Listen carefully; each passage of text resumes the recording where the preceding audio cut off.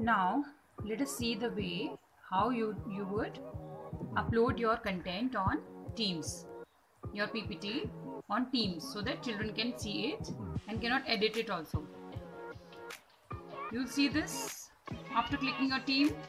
Now click on class notebooks.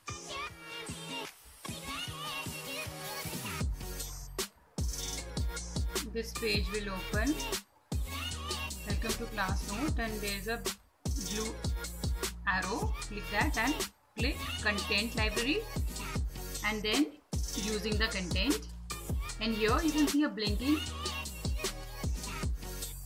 tab is there. Here you will write your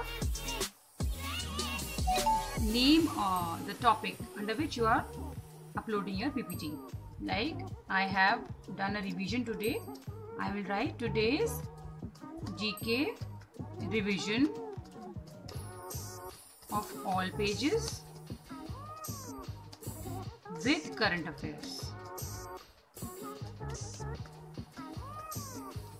and I will press enter.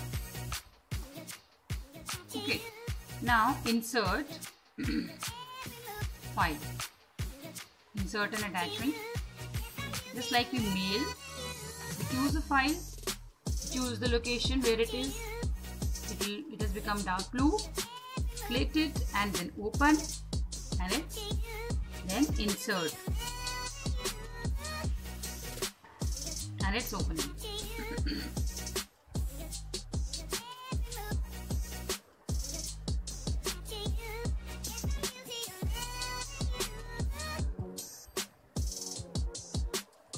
And it's highlighted, then it is opened. Children can view it whenever they will open their subject team.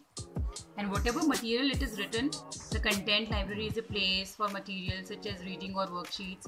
This is only to tell us what is all about. Whatever it is, whatever we can share here, it is the explanation is written. Children will not see this.